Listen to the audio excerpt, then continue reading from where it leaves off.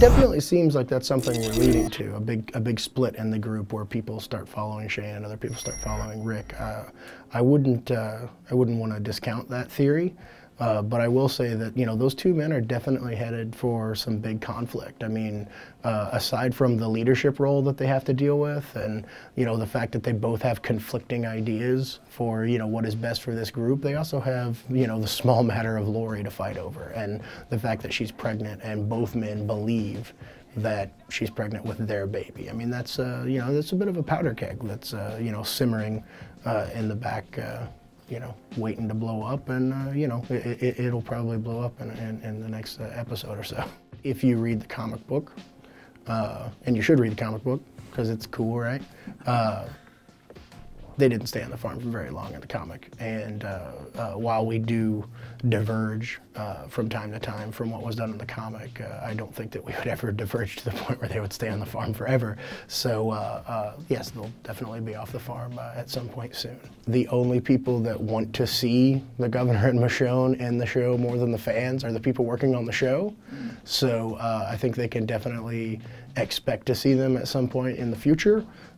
You know, whether that's this season or next season or the season after that remains to be seen, but you know, I think that we want to keep that to be a bit of a surprise.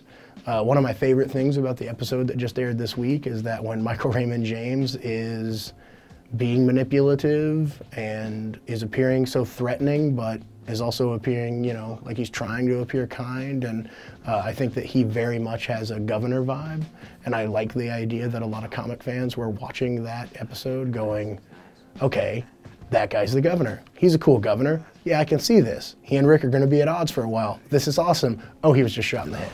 You know, and I like that playing with people's expectations, and I would want to maintain that, so I can't really reveal when those guys will show up, other than we definitely want it to happen. I think that the divergences are necessary in order to make the show appealing for someone who is uniquely familiar with the comic book. I think that, you know, for the average fan of the show who may not have read the comic, I think that, you know, it's an interesting, compelling story, and we use a lot from the comic, and, you know, it feels like a good adaptation to me. But one of my main concerns, you know, as a writer in the writer's room and an executive producer on the show, is that we maintain that air of uncertainty. You know, I love that when you sit down to read an issue of The Walking Dead, you have no idea what's going to happen. You don't know that people are going to live, or if they're going to die, or what's going to happen. Anybody could get eaten at any time. And I would hate to lose that for people that, you know, read the comic and watch the show. I think, you know, it would be boring for them to be like, oh yeah, and then, you know, Dale goes, there we go, you know. Right.